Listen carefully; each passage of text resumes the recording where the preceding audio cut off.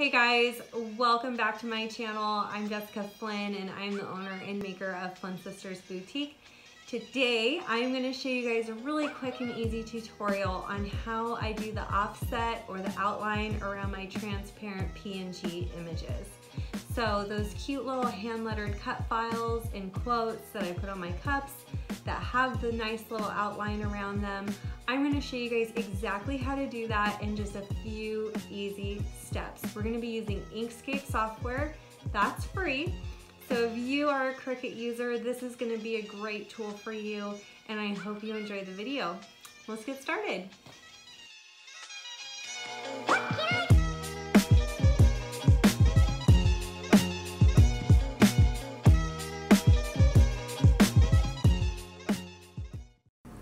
Alright, so we're just going to go ahead and get started. I've got Inkscape open. Inkscape is a free software that anyone can download, and it's a really valuable resource if you use Cricut software, or if you have a Cricut cutter, because you could do a lot in this software that you can't do in Cricut software. So anyway, what we're going to do is we're going to go to File and then Open. And select the image that you want to work with. So for this one, I'm just going to do a basic thank you. This is like a hand lettered cut file that I had purchased on Etsy, and this is the transparent PNG version of what they sent when I purchased it. So I'm just going to hit open. I'm going to have all these left the same, just leave them as the default. Alright, and so I've got the image open. I'm going to select it, and I know it's selected because I got all these little arrows around it and the dotted line. And then I'm going to go to Path, Trace Bitmap. Okay, and when I go to Trace Bitmap, I'm going to change the threshold number here at the top to 90. I'm going to say Remove Background.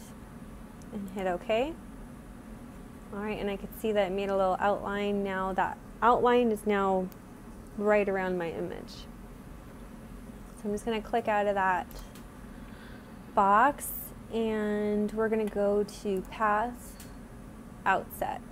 You can also hit Control plus parenthesis thingy, but whatever, I just hit Path, Outset. So notice when I did that, it got a little thicker, okay? So we're going to click it again. If you want to know where, like how far the offset has extended around your original image, you're just going to go over here to Fill and Stroke. If you don't see Fill and Stroke on your screen and you can't find it in the menu, you just want to press Shift Control F, and that's going to bring it up for you. So I'm just going to change the fill to no paint and stroke to solid paint here.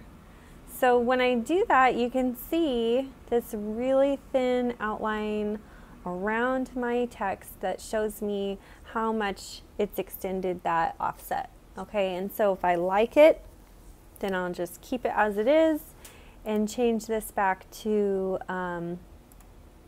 flat color on the fill section. Okay, so I just have that layer of the offset. So you can see both images here. I have the one that we started with, and I have the offset. You can go ahead and delete the one that you started with because you don't need it. And we're going to select the offset that we created. We're going to go to Export As and save this to our desktop. Okay, and export. So export as, tell you where, that's going to tell them where you want to save it, and then you hit export. Okay, don't forget to do that two-part process. So once I've got this saved to my desktop, I can then go to Cricut Design Space, upload image. If you see, I already created one earlier that was a little thicker. And then we're just going to open the offset that we made. Okay. Just like how we would upload any other image. And then we're going to also load the original one that we created. Okay. So we've got both of them in here, and we're going to select both of them. Insert images. And then what I like to do is select that offset that I created and change the color to like a yellow or something really bright that where I can see. And then I'm just going to place that original image that we started with, and I'm just going to like size it and kind of play with it until it fits within that offset perfectly and I like it, and I can make sure that what I did worked. This part can kind of sometimes be tricky for me.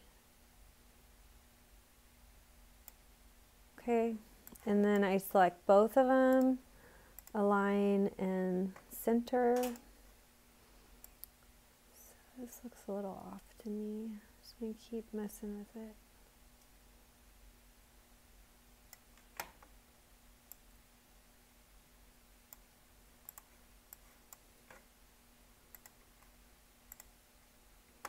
All right, and that looks good to me. So we've got our original image and we have our outline.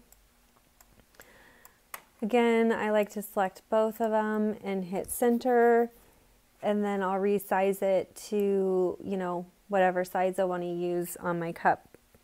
And then when you go to make it, obviously you're going to have two different mats. You're going to have, you know, one mat for the top color and one mat for the bottom color.